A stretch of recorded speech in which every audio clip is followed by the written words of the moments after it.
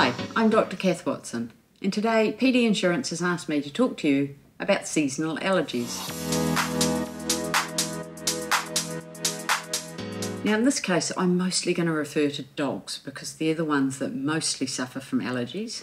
I'm not saying cats don't, but the common species that we would see with allergies would be dogs.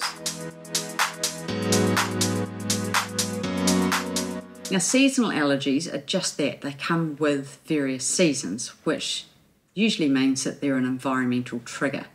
There's a whole bunch of things that dogs can be allergic to, just as there is with humans. We refer to hay fever in humans, in dogs it's largely called atopy, but it really doesn't matter, it's still a seasonal allergy. So with allergies, they're often lifelong. So once your dog starts showing signs of being itchy in certain seasons, it's likely to continue for life. It may get better or worse over time though. Some allergies are going to require quite a lot of time and effort on your behalf to manage. Others might be very straightforward. Some are going to be potentially quite expensive to manage. Others may be very straightforward and potentially quite cheap. So the first thing to think about when it comes to managing seasonal allergies in dogs is what can and can't you manage. So things like being able to handle your dog. Can you look in their ears? Can you check their feet?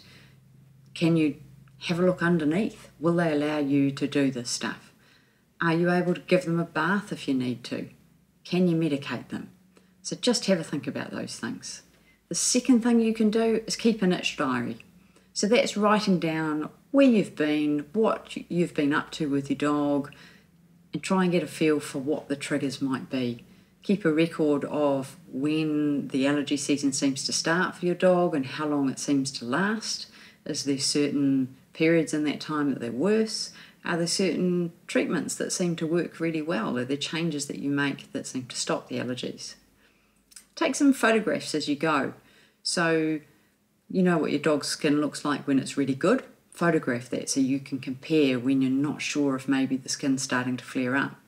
But then take some photographs when the skin's looking really bad too, so that you know what it's like at its worst, and then you can see whether treatments are working or not to make it better.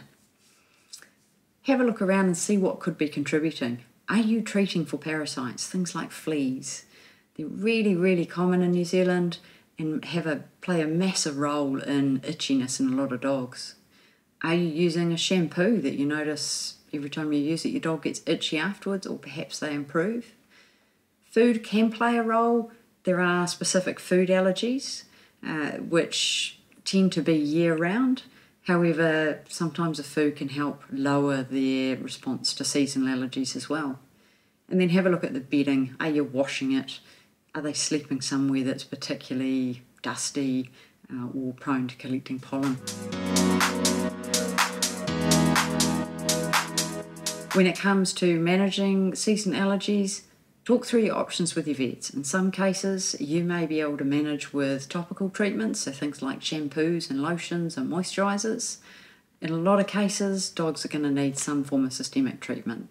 That might be as basic as antihistamines. It may require short courses of steroids. There's also some really cool treatments out there using monoclonal antibodies, or it may be that actually an allergy vaccine gets made up for your particular pet.